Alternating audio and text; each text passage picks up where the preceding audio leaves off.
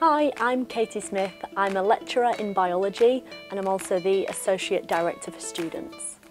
Teaching biology is often a mix of in-person and online activities, and this allows for maximum accessibility. So the teaching sessions that are in person might include lectures, workshops, lab practicals, small group sessions and even fieldwork. And these are designed to provide students with both scientific skills and transferable skills.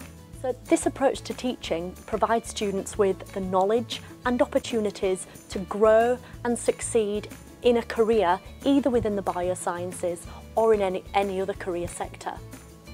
So you will have the opportunity to pursue areas that are of interest to you by choosing from a range of optional modules, which might be in the area of cell biology, human genetics or neuroscience.